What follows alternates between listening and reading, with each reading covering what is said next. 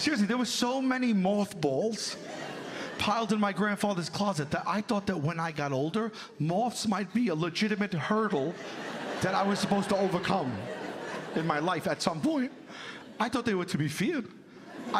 I prepared for moths like a doomsday prepper, okay?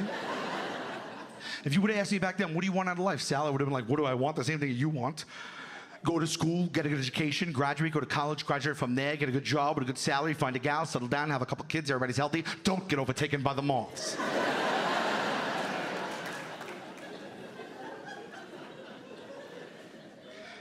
How much of a problem were moths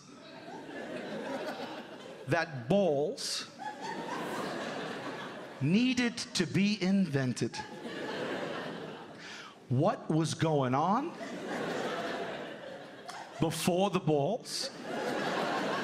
Mayhem?